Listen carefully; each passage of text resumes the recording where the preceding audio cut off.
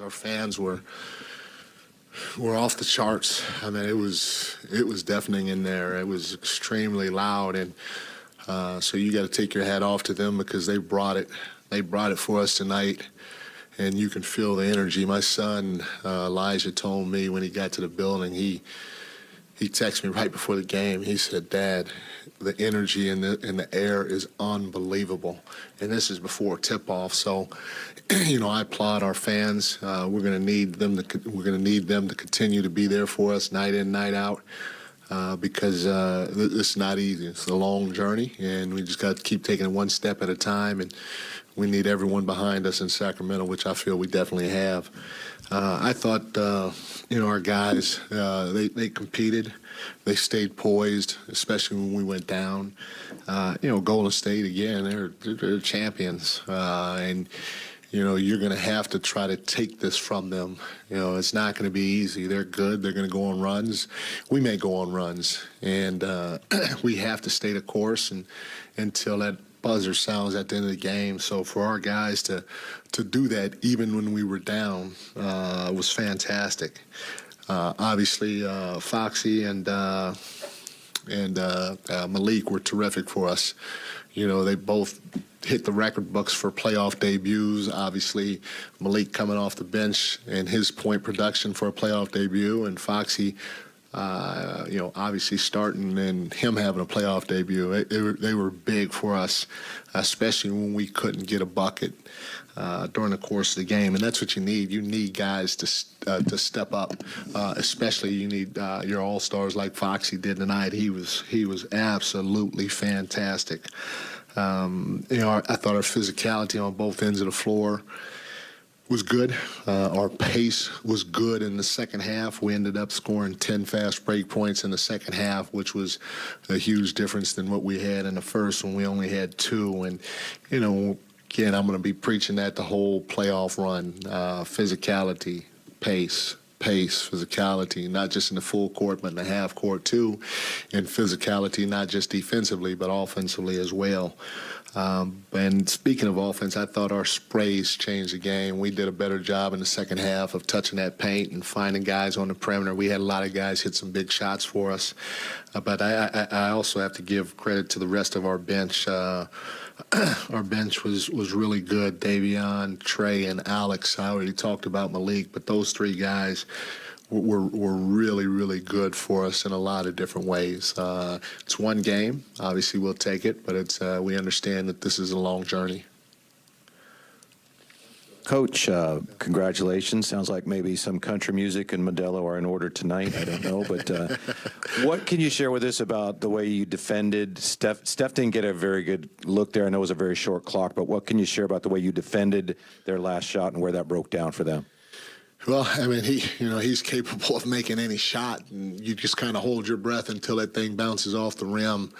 It's no secret we wanted to take away the three-point line, and that's what we tried to do. But in the same breath, he's so crafty that once he faced up, you had to try to contest, but not to do it where you're picking up a foul. Because if you foul him in that situation, we all know he's making all 3 free throws. He's about as good a free throw shooter in the history of the game as anyone. So, again, we guarded the three-point line. We did a fairly good job with it. He ended up breaking free at the last second. He had to rush, taking that 1-foot three-point shot, which at the end of the day you got to live with as opposed to fouling him.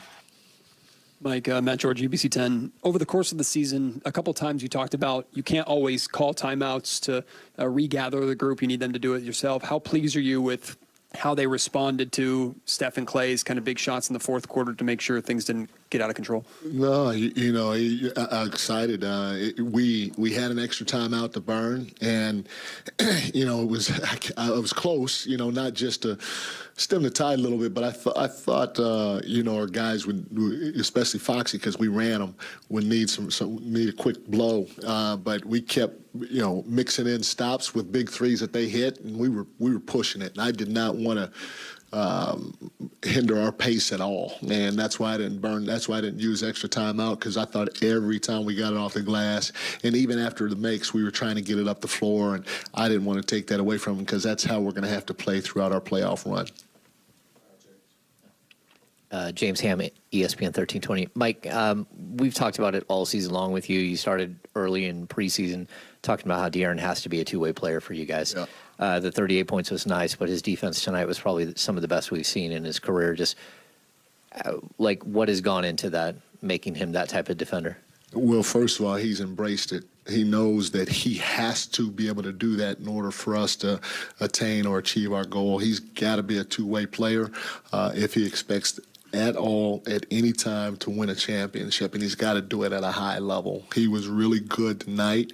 You know, we try to give him a rest from time to time by throwing Davion in the game and letting Davion chase Steph around. We also mixed in a little bit of zone and boxing one, and we're going to have to keep trying to mix it up, you know, throughout the course of the game. But he's going to have to be not only elite for us offensively, but elite defensively. And that's what an all-star does. That's what a first, second, third team All-NBA player does. They rise to the moment, especially when the moment's really big. Like we know Malik right here. We know Malik's got a big personality, and when he plays, he's always aggressive and getting his shots up. But to see what he did tonight, what'd you make of that, particularly in his playoff debut, and how much does his personality rub off on his teammates when he is encouraging guys, and particularly guys off the bench, to do what they do?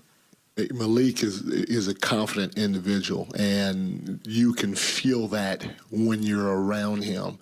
And, you know, I told him there were a couple of times where I thought he touched that paint, and he had a couple of sprays in the first half.